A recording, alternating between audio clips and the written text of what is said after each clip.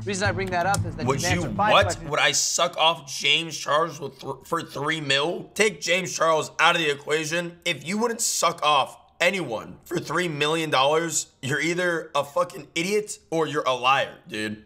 There's only 2 options. $3 million? Can I get a true, dude? You would literally earn your entire life's income in 2 seconds.